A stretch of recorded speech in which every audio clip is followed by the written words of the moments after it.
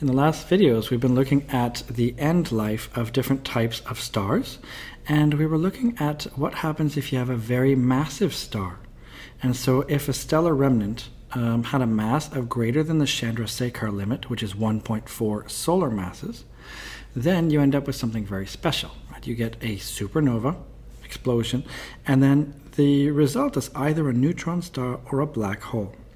And we talked about how neutron stars are stable due to neutron degeneracy pressure, which is a quantum mechanical phenomena that says that you can't have two neutrons in the same quantum state. But in any case, let's look a little bit more about neutron stars. So if we look at this, then neutron stars, well, they are super dense. That's true. Now, how dense do we mean? Well, the mass, remember we were looking before, the mass is going to be around, well, maybe it's the lower end, which is 1.4 solar masses, all the way up to around maybe 3, a little bit more than 3 solar masses. It's estimated that that could be the mass of a neutron star. So the neutron star's mass is between 1.4 and maybe 3 times the mass of our sun at the moment. And yet the size of a neutron star is actually quite small. It's going to be on the order of kilometers, so maybe it's something like 12 kilometers. So when we look at density, density is all about a mass divided by a volume. Well, it turns out then that these things are incredibly dense, because this, imagine a star that's only about 12 kilometers wide, and yet it has maybe 3 times the mass of the sun, all squished into the size of only about 12 kilometers. I mean, this could be seen as around the size of Manhattan, for example, in New York City. So this is taking a whole big amount of mass and squishing it really, really small. So it's incredibly dense. Now, one of my students had pointed out, this is a couple years ago, he had pointed this out, and I thought it was kind of interesting. He looked up the neutron star entry in Wikipedia.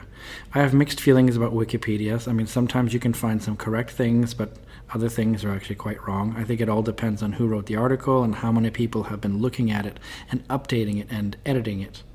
But in this case, this here has been here for a while, where they talk about neutron stars, and then they say this. They say the density is approximately equivalent to the mass of a Boeing 747 compressed to the size of a grain of sand, or the human population condensed to the size of a sugar cube. Now, I thought this sugar cube and human population, I thought that was an interesting way to look at it. So with my own students, we've actually gone into these details, and I wanted to show that to you. So I'm just going to put this away. So we're going to take a look then at this question. So what if we have a sugar cube, and I looked up, the sugar cube is supposed to have a volume of around 2 times 10 to the minus 6 square meters, right? I mean, a sugar cube isn't that big. This is a tiny little thing, it's a little cube of sugar that you might want to drop into your coffee. There it is. It's very, very small. And if that cube had a density of a neutron star, now this right here is one of these sort of estimated or predicted densities of a neutron star. So they're thought to have around 3 times 10 to the 17 kilograms for every 1 meter cubed. So the question, first of all, I think is, well, what would be the mass that you would need in order to have some sugar cube that has a density of a neutron star? What would that mass be equivalent to? And then after that, we're going to see how many people is that.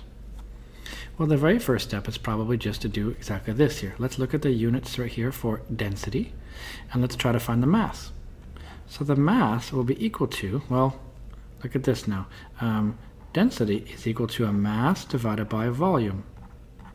And if you want the mass then, mass is therefore density times volume.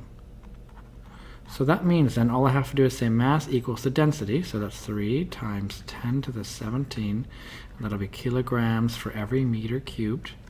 And I multiply that by the volume, which in this case is 2 times 10 to the minus 6 meters cubed.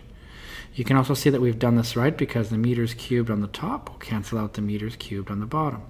All I have to do is multiply these two numbers, and I get the mass of that particular sugar cube that you would need to have if it had the same density as a neutron star.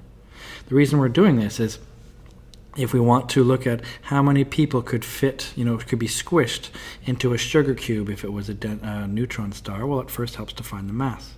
So I'm going to get out my trusty calculator here, and I'm just going to multiply these two numbers.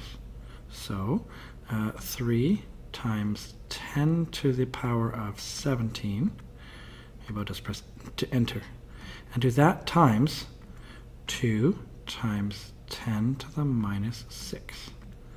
And I get, 6 times 10 to the 11. That's my answer here. So I get 6 times 10 to the 11 kilograms. That's the answer. That's the mass needed. So that means if you took 6 times 10 to the 11, which, let's see, that's 600 billion kilograms. It's extremely massive. Okay, so that's a lot of mass. And if you squished that much mass into the size of a sugar cube, that would give you a density that is the same as a neutron star. So imagine you took, a sugar cube worth of a neutron star. So let's say you had your fancy scoop, and you could just, be sitting on a neutron star, pick up a little scoop of it that's the size of a sugar cube. It would have a mass of 600 billion kilograms. Which is, well, very, very high. Now, how many people is this equivalent to? We can calculate that as well, because if we just take this then, well, let's assume a person has a mass. I mean, it all depends on what you assume a mass of a person is. But the mass of a person, let's say it's around 70 kilograms. Let's just assume it's that. If then we assume that that's the case, well, then we just have to take our number of 6 times 10 to the 11 and divide it by 70. And we get an answer then of, let's see, what would this be? 8.6. 1, 2, 3, 4, 5, 6, 7, 8, 9. So that's 8.6 billion people. So we could conclude then that that's equivalent 8.6 billion people could fit, or would have to be sort of squished. I mean, it sounds a bit macabre here. Could fit inside the sugar cube. Now, I don't mean could fit. I mean, you'd have to squish them.